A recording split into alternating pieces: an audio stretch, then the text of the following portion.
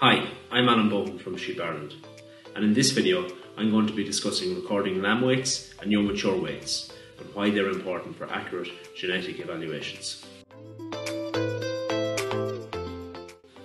The first weight to be recorded on a lamb is its birth weight. This will be the starting point we use to calculate the lamb's average daily growth rate throughout its growing life. We would advise you to use a suitable weighing scales such as a luggage scales that will allow you to weigh down to 0.1 of a kilogram. The next weight that is to be recorded is the 40-day weight.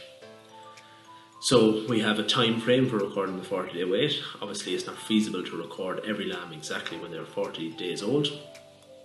So the 40-day weight can be recorded from 20 to 65 days of age.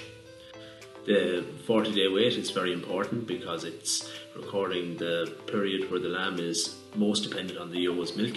So, for example, if a lamb has a very high growth rate in the first 40 days of life, we can assume that the mother has a high milk yield.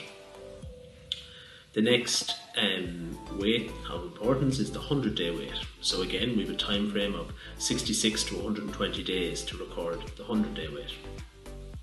This will bring the lamb up as far as weaning, so it's recording his growth the whole time he was with his mother. The next weight that's important is the 150-day weight. So this would often coincide with muscle and fat scanning or drafting for slaughter in commercial flocks. Again, we have a time frame of 121 to 180 days to record 150-day weight. Earlier this year, all LambPlus breeders received the LambPlus Recording Timeline Wall Chart. This wall chart can be a reference point for you to help you remember when is the correct time to record these weights, and as with all data, we would advise that it's uploaded to the Sheep Ireland database as soon as possible after the weights are recorded. Another weight that is very important is the young mature weight, and this will help us look at the efficiency of the yow to produce lamb.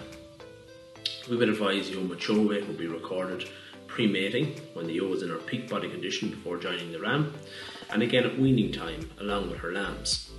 So what we look at here is the efficiency of the yow to produce lamb compared to her own body weight.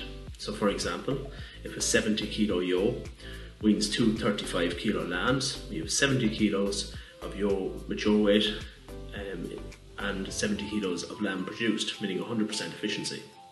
If in that same flock a 90 kilo yow weans two 30 kilo lambs, we have 90 kilos of body weight weaning 60 kilos of lamb, which is a 66% efficiency. We can obviously see the difference in this extreme case, but across your flock, having both yow live weights and lamb weaning weights, we can show which yows in your flock are the most efficient at producing lamb.